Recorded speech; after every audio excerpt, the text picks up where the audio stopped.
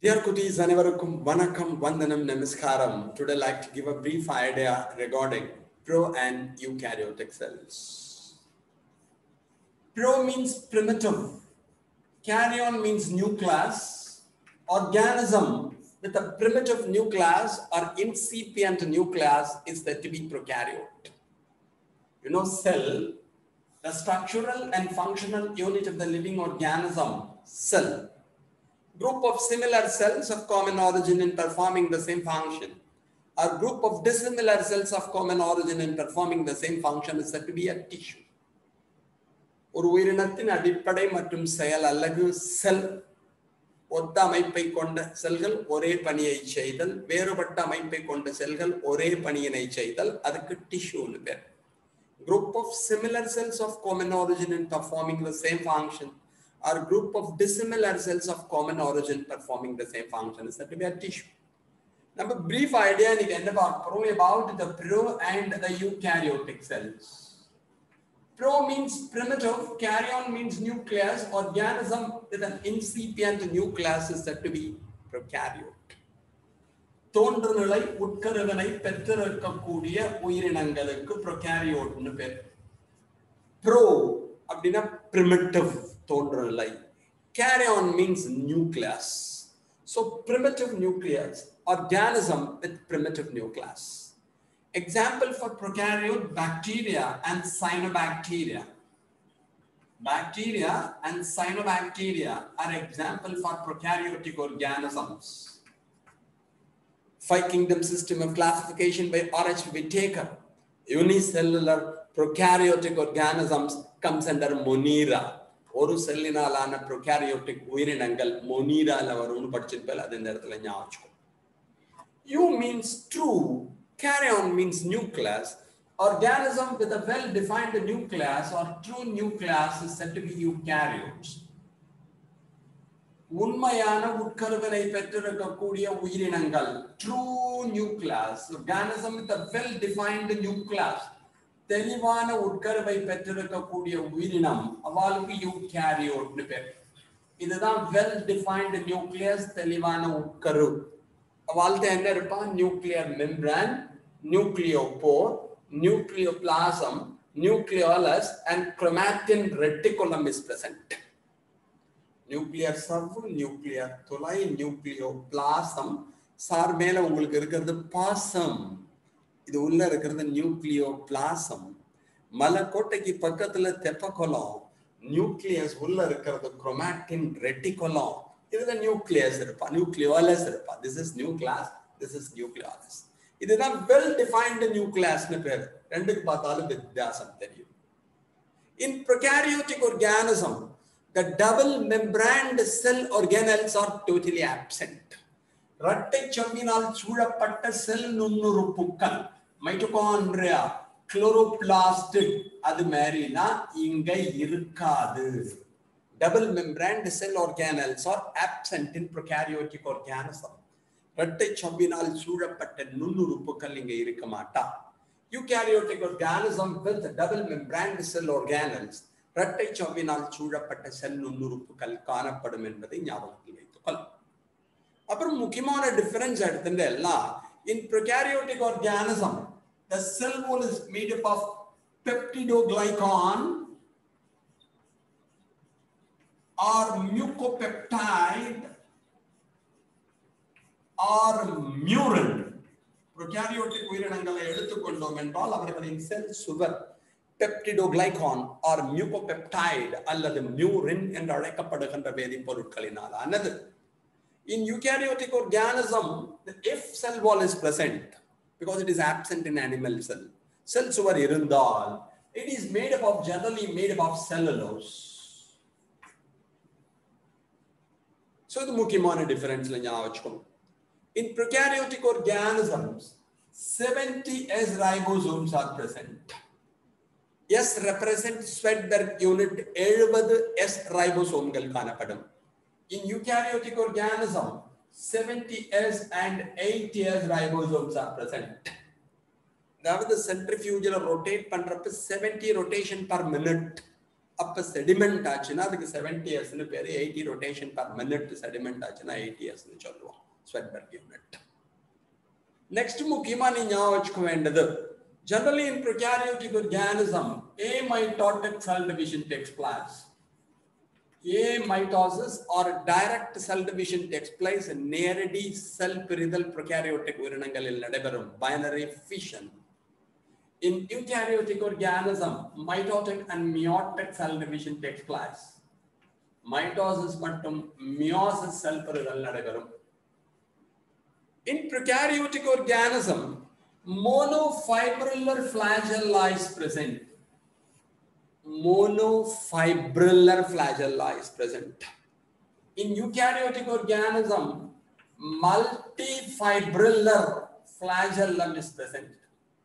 Flagella, you know, the locomotory organ. இடப்பெயர்ச்சிக்கு உதவக்கூடிய அமைப்பு கசை இழை, locomotory organ. தமிழ்ல கசை இழை, இங்கிலீஷ்ல flagella சொல்லுவோம். இத cross section எடுத்து பார்த்தோம்னா இது உள்ள ஒரே ஒரு fibril இருப்பா, ஒரே ஒரு இழை காணப்படும்.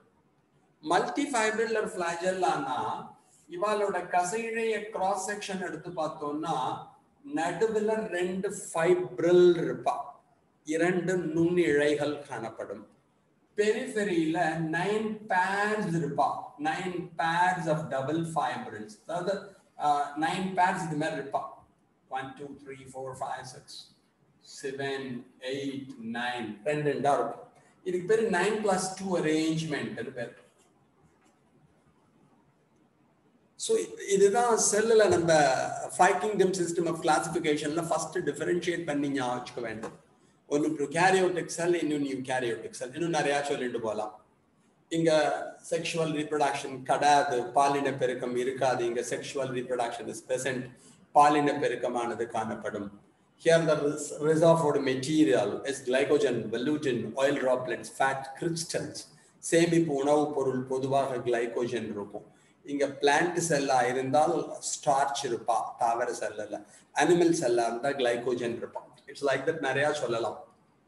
இங்க இருக்கக்கூடிய பிக்மெண்ட் எடுத்துட்டேன்னா பாக்டீரியா குளோரோஃபில், பாக்டீரியா விரிடன் அப்படின்னு இருக்கும். இங்க நார்மல் குளோரோஃபில்ஸ், கெரோட்டினாய்ட்ஸ், பிலி ப்ரோட்டீன்ஸ்லாம் இருப்பான். ஸோ பேசிக் என்ன டிஃபரன்ஸ்? இன்சிபியன்ட் நியூக்ளாஸ், தோன்றுநிலை உட்கரு, வெல் டிஃபைன்டு நியூக்ளாஸ், உண்மையான உட்கரு. டபுள் மெம்பரேன் செல் ஆர்கனல்ஸ் ஆர் ஆப்சென்ட், இரட்டை சவ்வினால் சூழப்பட்ட செல் நுண்ணுறுப்புகள் காணப்படாது.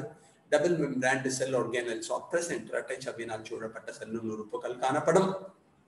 இங்கு 70 years ரைபோசோம்ஸ், அங்க 70 years as well as 8 years. ஏன் சொன்னேன்னா 70 yearsங்கிறது மைட்டோகாண்ட்ரியாலையும் குளோரோபிளாஸ்ட்லையும் இருக்கும், 8 yearsங்கிறது நார்மலா இருக்கும். இங்க ஏமைட்டோட்டிக் செல் டிவிஷன் இருக்கும், இங்க மைட்டோட்டிக் மியோட்டிக் செல் டிவிஷன் இருக்கும். இங்க sexual reproduction is absent, here prominent sexual reproduction is present. பாலின பெருக்கம் இல்லை, பாலின பெருக்கம் காணப்படும். அப்புறம் செல்வால் ஏற்கனவே சொல்லியாச்சு, இங்க பெப்டிடோகிளைகான் ஆர் மியூகோபெப்டைட் ஆர் மியூரின், செல் சுவரானது பெப்டிடோகிளைகானால் ஆனது. இங்க எடுத்துட்டு எல்லாம் செல்லுலோஸ். அனிமல் செல்லா இருந்தா, விலங்கு செல்லா இருந்தா செல்வால் இருக்காது. லைக் தட் நம்ம சொல்லிட்டே போகலாம். ஃபைனலா முடிக்கிறப்ப மோனோஃபைப்ரில்லர் ஃபிளாஜெல்லா ஒற்றை கசை இழை வகை, மல்டிஃபைப்ரில்லர் ஃபிளாஜெல்லா 9+2 அரேஞ்ச்மெண்ட். ஸோ இதுதான் ப்ரோ அண்ட் யூகேரியோட்டிக் இருக்கக்கூடிய முக்கியமான டிஃபரன்ஸ். இதை வச்சுட்டு தான் 5 kingdom system of classification evolve ஆச்சு தெரியும். Unicellular prokaryotic organisms comes under Monera. ஒரு செல்லிலான ப்ரோகாரியோட்டிக் உயிரினங்கள் மொனிரால வருவா. Unicellular eukaryotic organisms comes under Protista. புரோட்டிஸ்டால unicellular ஒரு செல்லிலான eukaryotic organism.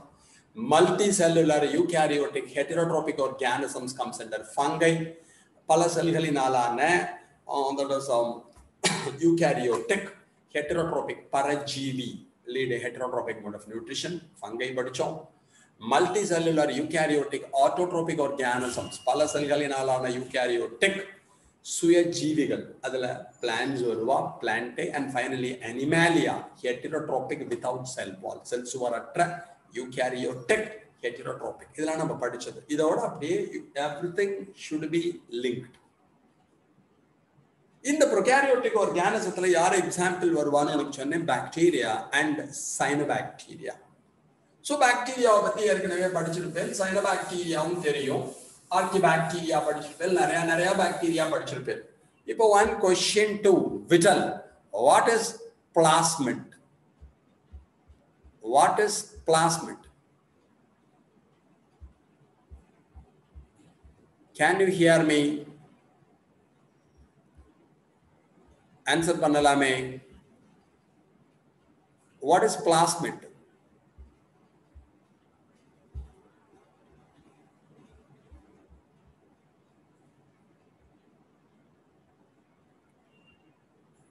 Now you are in a position to unmute. What is plasmid?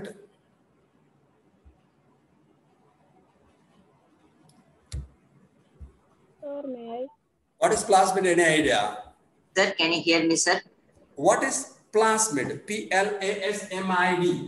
The plasmid is basically, it is an organism in bacteria which helps in certain attributes like developing resistant against antibiotics.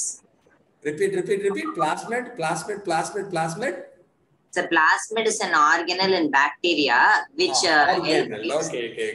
Right.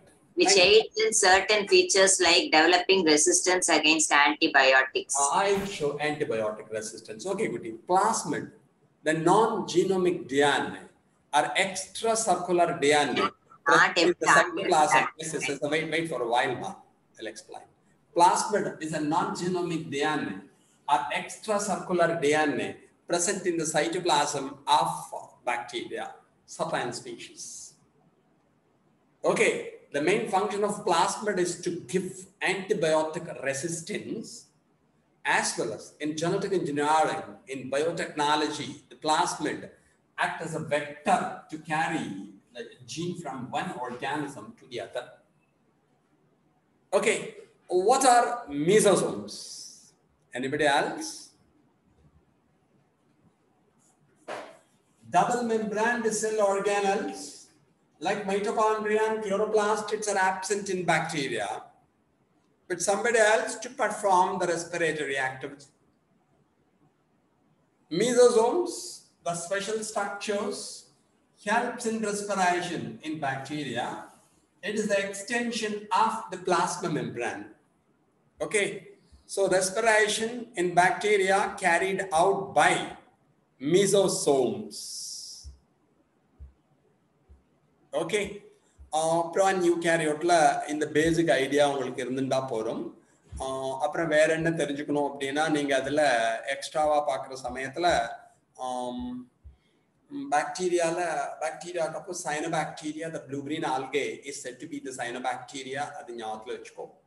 Cyanobacteria plays a vital role in atmospheric nitrogen fixation.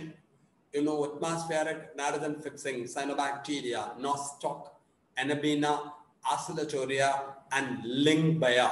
So they act as biofertilizers. Fertilizers of biological origin are known as biofertilizers. So in the basic idea, pro and eukaryotic cell நீங்க தெரிஞ்சுக்கணும். அதுக்கப்புறம் எடுத்துட்டோம்னா pro and eukaryote வந்த அப்புறம் eukaryotic cells தான் நம்ம plant kingdom, animal kingdom மரபை பிரிச்சிருப்போம். The plant kingdom, animal kingdom, plant cell, animal cell differenceலாம் நீ LKG ல படிச்சதுதான். இதனால முக்கியமானதை மட்டும் சொல்லிட்டு வருவோம். Plant cell எடுத்துட்டேன்னா with cell wall and it is made up of cellulose. In animal cell wall is absent. Only the cell membrane or plasma membrane or biological membrane is present. Cell சுவர் இருக்கும், இங்க cell சுவர் இருக்காது. Cell membrane ரெண்டு பேர்ட்டையுமே இருக்கும். Cell membrane இங்கேயும் இருக்கும், அங்கேயும் இருக்கும். Cell சுவர் காணப்படும், cell சுவர் காணப்படாது. Both with cell membrane. Plasma சவ்வினை ரெண்டு பேரும் பெற்றிருப்பான். வேற என்ன முக்கியமா நம்ம தெரிஞ்சுக்கணும் குட்டி குட்டியா சொல்லிட்டு வரப்ப plant cell எடுத்துட்டேன்னா the vacuoles are larger in size. vacuoleகள் மிக பெரியதாக காணப்படும். In animal cell the vacuoles are smaller in size and it is evenly distributed in the cytoplasm. விலங்கு செல்களிலே the vacuoleகள் சிறியதாக காணப்படும் and it is evenly distributed, சமமாக விரவி காணப்படும். வேற என்ன முக்கியமா தெரியணும் குட்டி குட்டி பாயிண்ட் சொல்லிட்டு வரேன். In plant cell chloroplasts are present, பசுங்கணிகம் காணப்படும். Here chloroplasts are absent, பசுங்கணிகம் காணப்படாது. If they have chloroplast, then it lead autotrophic mode of nutrition. பசுங்கணிகம் இருந்தால் தற்சார்பு உணவூட்டம் காணப்படும். தமக்கு தேவையான உணவினை தாங்களே தயார் செய்து கொள்வார்கள். Autotrophs of the organism synthesis their own food materials. தன்னோட சாப்பாட்டை தானே தயார் பண்ணிப்பா. இங்க chloroplasts are absent, so it lead heterotropic mode of nutrition. பரஜீவி உணவூட்டத்தை மேற்கொள்ளும் பச்சையம் இல்லாததால். It may be either saprophytic or parasitic. மட்குண்ணியாக இருக்கலாம் அல்லது ஒட்டுண்ணியாக இருக்கலாம். Then due to autotropic mode of nutrition, the reserve food material is starch. தமக்கு தேவையான உணவை தானே தயார் பண்ணிக்கிறா. அப்ப சேமிப்பு உணவு பொருளா என்ன இருக்கும் அப்படின்னா the reserve food material is starch. Here heterotropic, so the reserve food material may be glycogen or vallutin or oil droplets or fat or crystals. இங்க glycogen, vallutin, எண்ணெய் துளிகள் போன்றவை விலங்கு செல்ல சேமிப்பு உணவு பொருளா இருப்பா. லைக் தட் நிறைய டிஃபரன்ஸ் நம்ம சொல்லிட்டே போகலாம். பட் முக்கியமான டிஃபரன்ஸ் இதுதான் அப்படிங்கிறத ஞாபகம் வச்சுக்கோ. அபவுட் பிளான்ட் அண்ட் அனிமல் செல், தாவர மற்றும் விலங்கு செல்லில் நீங்கள் தெரிந்து கொள்ள வேண்டியது இதுதான். அதுக்கப்புறம் நம்ம எடுத்துட்டோம்னா பிளான்ட் செல் அனிமல் செல் வர சமயத்துல ஃபர்ஸ்ட் உனக்கு நிறைய வந்துருப்பேன். செல் வால், பிளாஸ்மா மெம்பரேன், அது இதெல்லாம் நிறைய வந்துட்டு இருக்கும். செல் ஆர்கானல் அதெல்லாம் சம்வாட் ஈஸியர். பட் உனக்கு அடுத்த கிளாஸ் அந்த செல்லில் டிஎன்ஏ பத்தி சொல்ல வேண்டி இருக்கிறதுனால நியூக்ளியஸை பத்தி மட்டும் கொஞ்சம் உண்டு சொல்லிடுறேன். செல், Robert hook, bacterial cell, Anton van Leeuwenhoek, cell theory proposed by Sladen and Schwann, then modern cell theory proposed by Rudolf Virchow, cell கோட்பாடு ஸ்லைடன் மற்றும் ஷுவான், தற்கால செல் கோட்பாடு modern sell theory proposed by Rudolph விர்ச்சோவ். நம்ம சாப்பிட்றது சவ் சவ் அப்படிங்கிறது ஞாபகம் வச்சுக்கோ. அவர் பேர் ருடால்ஃப் விர்ச்சோவ்ங்கிறது ஞாபகம் வச்சுக்கோ. The term bacteria coined by Ehrenberg. பாக்டீரியாங்கிற சொல்ல புனைந்தவர் ஏரன்பர்க். இது மாதிரி சில டேர்ம்ஸ் அப்படிலாம் அப்படியே இதோட ரிலேட்டடா ஞாபகம் வச்சுக்கோ. அதுக்கப்புறமா அதெல்லாம் போறதுக்கு முன்னாடி, நியூக்ளியஸ் போறதுக்கு முன்னாடி இவாளை பத்தியும் உனக்கு தெரிஞ்சிருக்கும்னு நினைக்கிறேன். இதை ஒரு வார்த்தை செல்லோட நம்ம சேர்த்துடலாம்.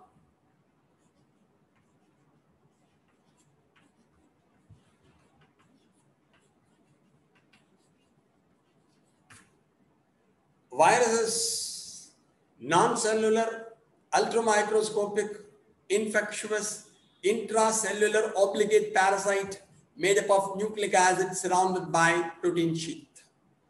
Non-cellular, cellular அமைப்பு கிடையாது, ஷெல் அமைப்பு அற்ற.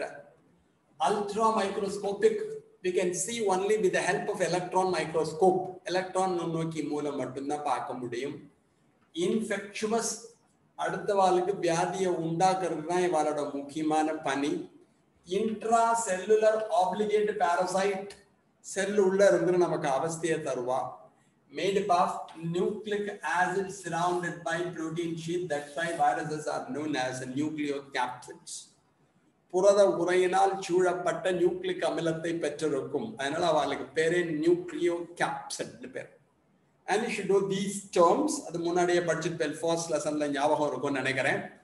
Virion, viroid, prions. Anybody else? Virions, viroid, prions. Excuse me. You are in a position to unmute, I hope.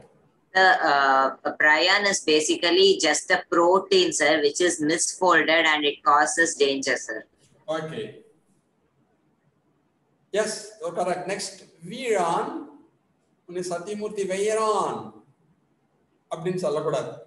So, prions, infectious proteinaceous substance is said to be prion. Noyanai undakum purada moolakuru. Virion, an infectious virus particle is said to be virion. Noyanai undakum thiran padaitha virus tugal. Viroid, if the nucleic acid portion is infectious in nature, we are calling it as a viroid.